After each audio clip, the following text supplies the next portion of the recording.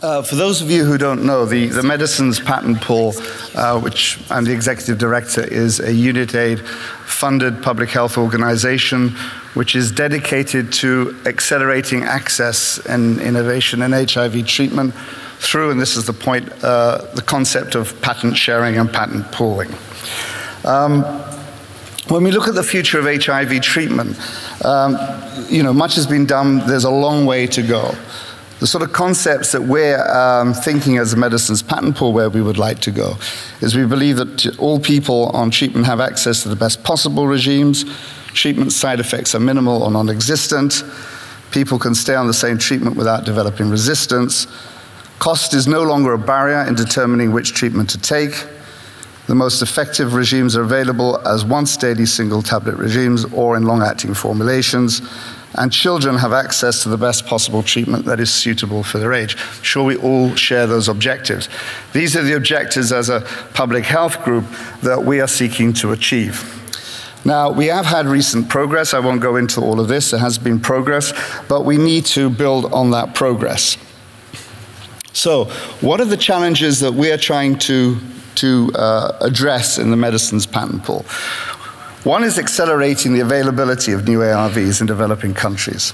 The second is ensuring that these new ARVs become available in the most suitable formulations. And thirdly, promoting robust market competition to bring down the prices of new treatments. So those are the challenges that we seek to address.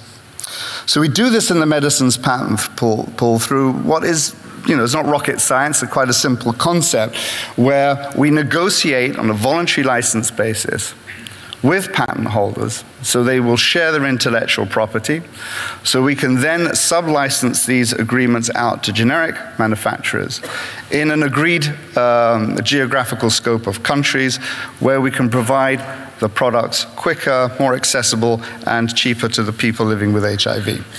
We also seek, and I go into that, to patent share in order to increase the development of new innovations that may be required, particularly in the area of fixed-dose combination in children. So let's look at that first challenge, accelerating availability. Now, we've estimated that traditionally the time from FDA approval of a new ARV to the availability of a similar quality-assured generic for a developing country has generally been between 5 to 10 years. So there is that treatment gap between the developed world and the developing world, and that's what we're seeking to close. And what we are looking to do is to reduce that substantially to between 2 to 3 years. Now, as was mentioned before, the patent landscape, or the intellectual property landscape, as you all well know, has changed over the years since the introduction of TRIPS. And if we do not deal with this issue in a collaborative and collective way, we will find that those time lags of getting the products to the developing world will substantially be more complicated. So when we look at the agreements that we try to strike, you can see that while we have, take dolutegravir as one example, which is our most recent agreement, the expiry date there of dolutegravir is 2026. The date of the license that we've agreed is 2014. The approval of the originator product was actually in August 2013, and in the case of Europe, January 2014.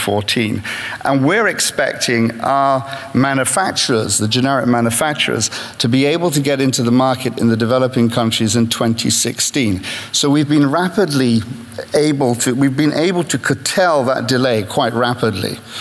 And then making sure that they're available in the most suitable formulations. The issue here relates to fixed-dose combinations and also formulations of pediatrics, where the gentleman from the floor had mentioned. And clearly we have situations where we will need a fixed-dose combination. One aspect could be patent-free, the others could be patented. What we need to do is strike an agreement with the patent holder in order that that patent and its knowledge and its technology can be shared.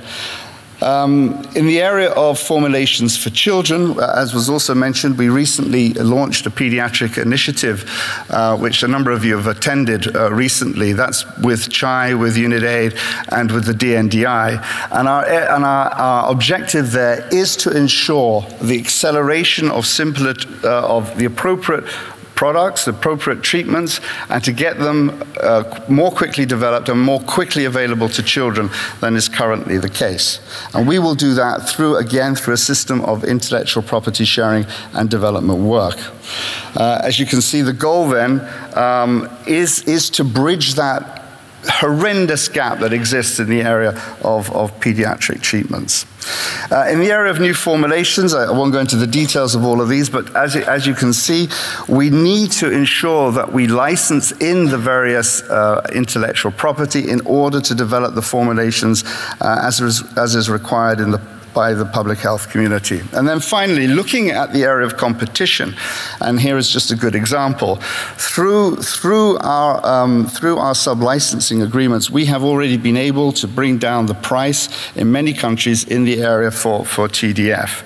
And this, of course, can be repeated elsewhere.